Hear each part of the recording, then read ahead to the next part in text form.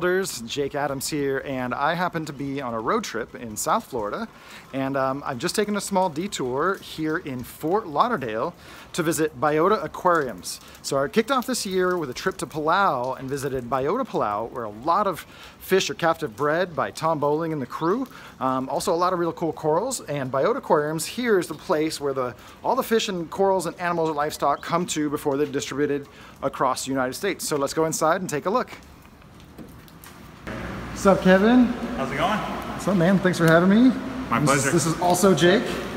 What's going on? So we're here at Biota Aquariums, and I've already just given a little bit of intro, and yeah, man, you got a really cool facility. I'm actually really glad I made the time to come and visit you, my friend, and also this new facility you got. So tell us about what this place is all about. So basically, we bring in the animals that Tom Bowling grows in Palau at the Biota Marine Life Center, and we condition it here. So we bring them in.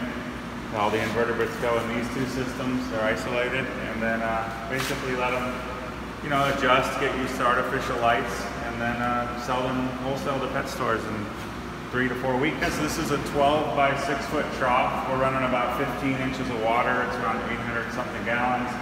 Simple ASM G5 skimmer over there, some G4 radions. We are running them very high, right, 90% intensity. We have a variety of different animals in here. The really popular green finger leathers from Palau. There's some heteroxenia, the true Nepthia. We've got a variety of zoanthids, but yeah, some sand bed action going on, mostly for just keeping the corals organized. We have a second trough over here with a few small Dorasa clams as well, cultured in Palau, a lot more finger leathers. Again, simple setup, a little less light in this system. And yeah, so then we have a clam trough behind us over here. And right now, all the protein skimmers are off, so we can get a good view of everything. But obviously, normally they are running, and there's a little bit louder and splashier over here. Yeah, everything's nice and pretty simple. This is just a sump tied into that one. We needed more space, but there's no reason to have an additional sump. The skimmer's right in the holding system. So you don't really have like a dedicated filter for these tanks, right? It's just circulation, flow, protein skimming. We do have the luxury of Gulf Stream water nearby, so we do use natural seawater. That's the secret. So, but we don't change that much. We have to compensate more for evaporation in an air-conditioned warehouse than salinity control. So we change maybe 20% every 10 days. All right, so this is our fish holding system. Really simple, again, poly tanks, indestructible, on blocks with foam, 4-inch drains.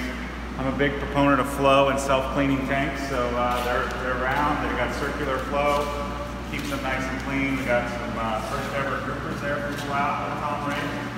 Here's the infamous blotched Anthias. Pretty exciting. I love these guys. Also known as the Borbonius. Yeah, can't kill them actually. Wow, it's super strong fish.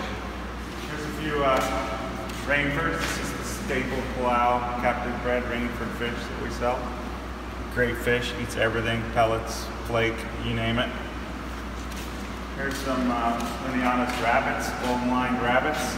This was in conjunction with the hatchery and the College of Palau.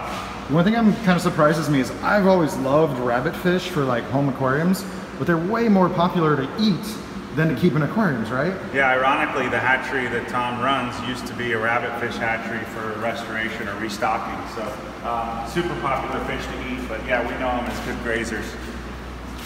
Here's some Watchman Cinctus gobies. 2 clowns for the Biota kits mixed in. Those are not from Palau.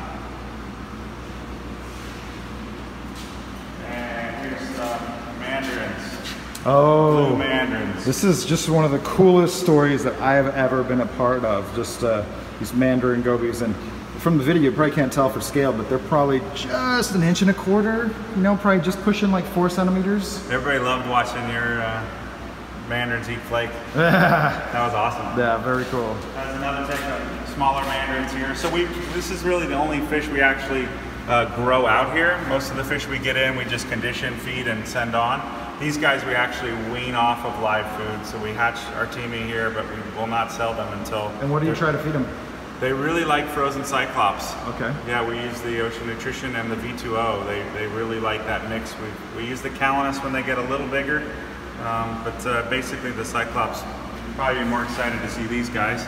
Yeah, so there's a tank full of baby yellow tangs. I actually haven't seen them at this size yet, where they're still just like a little bit translucent. Yeah. Super duper cool. It is cool. We're experimenting with actually getting them in earlier and settling them here so that they ship better, and they need a lot of surface area to settle, so you need a big tank.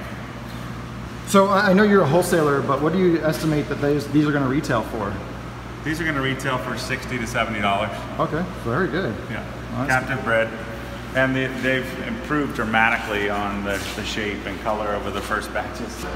Captive bred coral beauty angelfish and pork-tail bunnies, of course, people have seen before. But yeah, definitely. If you haven't seen the video already, I did a feature on how captive bred angelfish are made, and it's one of my better, more challenging videos, and really, really fascinating, the whole process. Yeah, I'm amazed.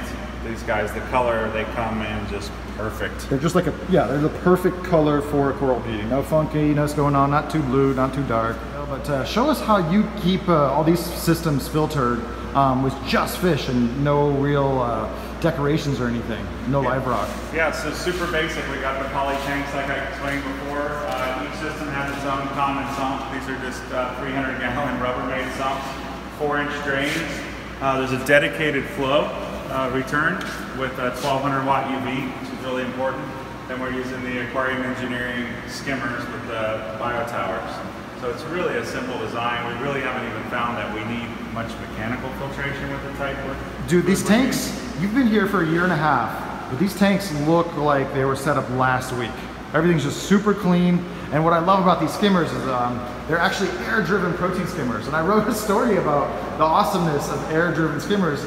And I don't think I've seen commercial air-driven, air-powered protein skimmer in a really long time. So it actually kind of threw me off guard when I first saw them. Yeah, I find that they run really consistent with that injected air. And so you've been talking about an easy way to get people into the hobby in a really, truly all-in-one package. So tell the viewers, about your tank and what's really your mission here.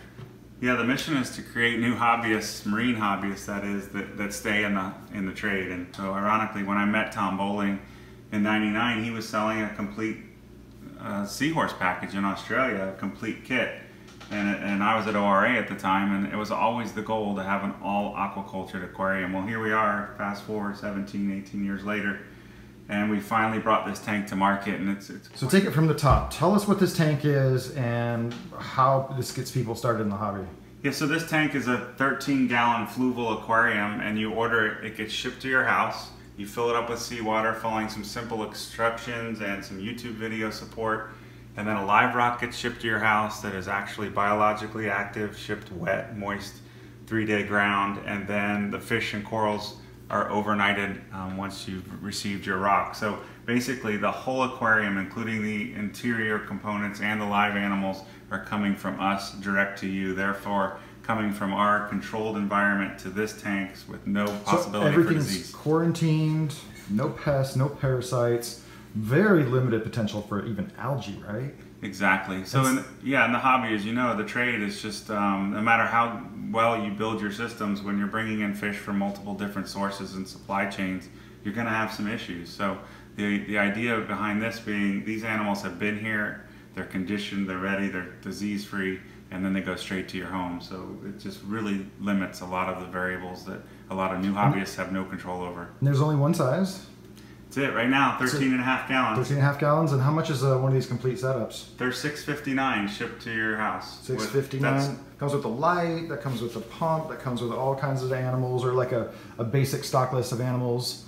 Very cool. So yeah, this will probably make a pretty good holiday gift if any of your reefers are looking to get some of your family members or loved ones, a really nice entry-level tank. So cool. Thanks a lot, Kevin. Thank you. No, it's great. The people that have never had saltwater aquariums are keeping these tanks for 6 months to 12 months and saying, what else can I buy? What else can I, they're ready to stay in the hobby or go to the local fish store and buy a 20 or 30 gallon aquarium. So that's really our goal. That means we've succeeded. So we're pretty excited. Awesome. Well, more power to you, and thanks for the tour, buddy. I will catch you at another show here in the future, but best of luck with Biota Aquariums, and I will do my best to share the captive bred love out on the interwebs. I know you will. Thank you.